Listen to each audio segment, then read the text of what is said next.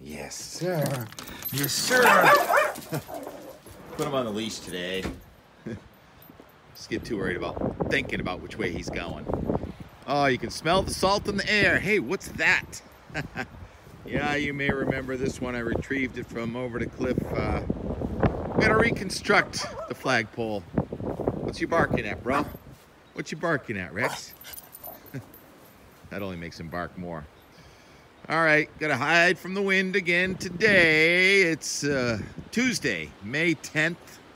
Let's see, Saturday, Sunday, Monday, Tuesday, day 4 of this wind, which I call a high barometer nor'easter. It has more to do with high pressure, or as much to do with high pressure over southeastern Canada, and low pressure, which is weakening, but sitting and spinning like a ball in a bag south of Long Island. Well, it's actually east of Cape Hatteras now, where there are wind advisories in the outer banks of North Carolina. It's still gusting past 40. We're only gusting 20 to 30 right now, yay.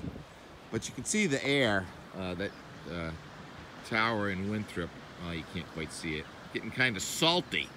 I looked at the webcams in the Northeast surfing. I wanted to check out the waves, which now the buoy off of Boston has 9 feet 11 seconds from the east-southeast. But all those cameras over in Hull are all salted and sanded. So I looked at the camera in Rhode Island, and Newport looked kind of clean, but it looks downright frightening in Narragansett, Rhode Island this morning.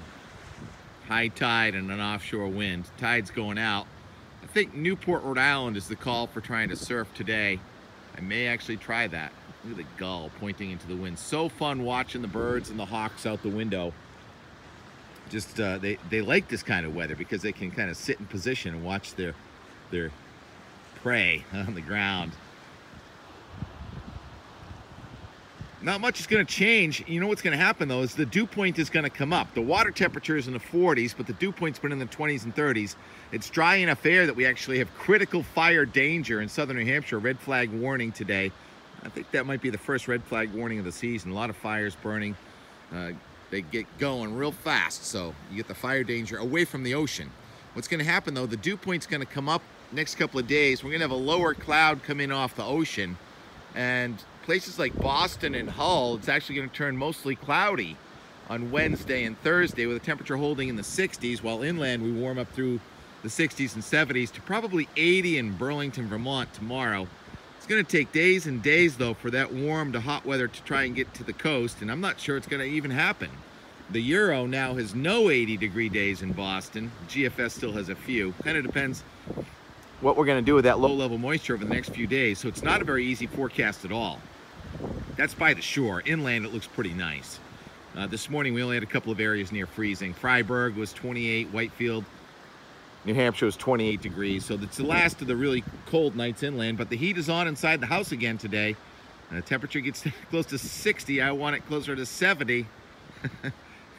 Yeah, first world problems, right?